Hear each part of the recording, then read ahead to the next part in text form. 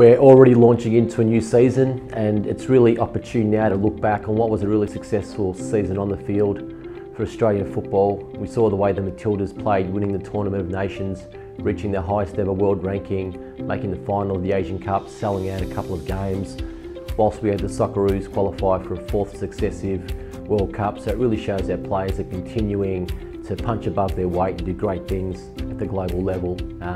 I'd like to think that as the PFA, as their representatives, we're doing the same thing.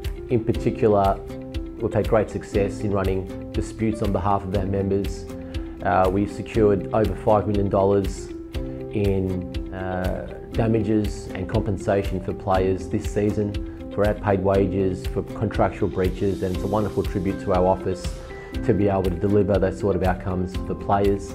You know, collectively, to be able to achieve a first ever CBA for the W League players was fantastic. Working with FFA and the clubs on that process to deliver, you know, close to 300% increase in salaries across the board. You know, top on the back of that, 99% membership across the W League. You know, it's been a great step forward, not only for us as an organisation, but for women's football more generally.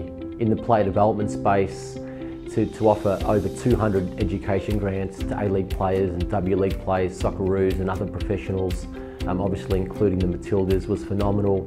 And now we've got over 70% of our cohort of our members doing something away from football. So it's a huge quantum leap from where we were a few years ago.